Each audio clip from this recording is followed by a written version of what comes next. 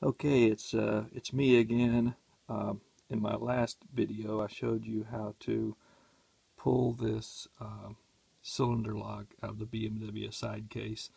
I think the procedure is pretty much the same for the gas cap, the ignition, top case, side cases for all the late model BMW motorcycles. As I mentioned before, this one came out of a 2012 K1600 GTL. So this is the cylinder out, and what I'd like to show today is a couple of differences between this cylinder and some of the ones that you've seen on other YouTube videos. This one is actually a factory keyed key-to-like coming directly from the factory. So basically what BMW has done is they've keyed for the K1600 similar bikes, the R1200 RT, all the ones that come factory with hard cases from the factory. They've already gone ahead and keyed them to be the same as the ignition key. And one of the ways you can tell that once you get the key out is, as mentioned before, this is the locking tab. In a replacement or a repair cylinder, these leaves, these tumblers inside the lock themselves will freely come out. But in a factory keyed system, these tabs, these tumblers will not come out. They're permanently attached in there, and in a minute I'll show you why that is. So this one actually, if you look at it very closely, you'll see that it's missing a leaf. And the reason it's missing a leaf is because I'm going to show you how to reuse and rekey these with the existing number of leaves that they come with, which to me was kind of important. I mean, you can go and buy these things for about $35 or $40 a piece and go ahead and key it yourself. But what I wanted to do was to go ahead and reuse these, key them to the bike that I'm putting it on, and basically taking a set of bags from one bike, transferring to the other without going out and buying a new set of locks. So one of the things that you'll notice is that, again, these leaves are locked in place, and I'll show you why they're locked in place. I'll put this one aside. Actually, this one's already rekeyed for the new bike. This is one side case, and I'll show you the cylinder from the other side case.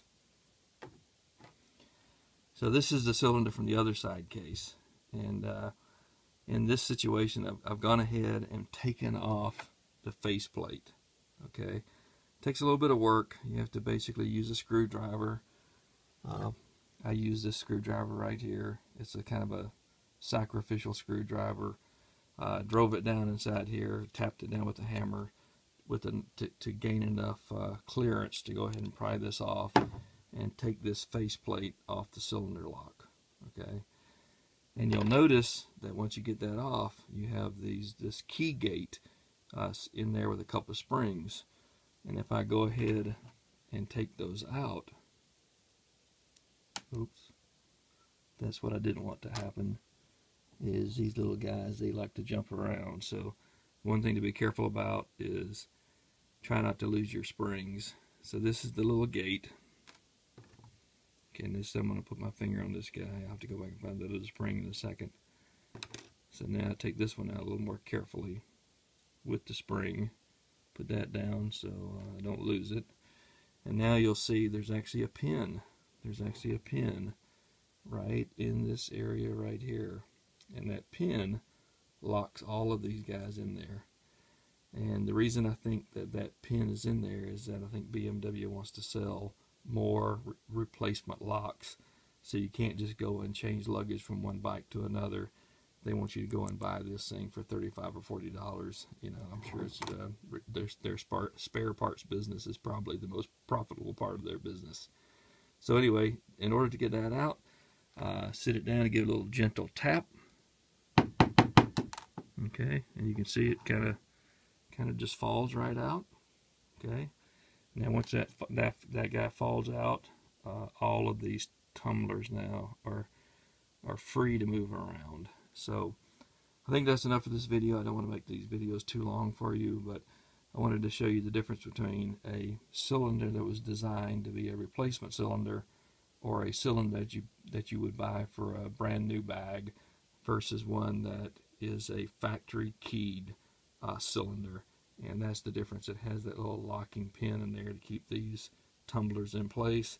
And again, I think the reason is that BMW wants to go out and buy a brand new lock set and put a little profit in their corporate dollars. So next video I'll show how to take this lock and rekey it to fit your specific ignition key.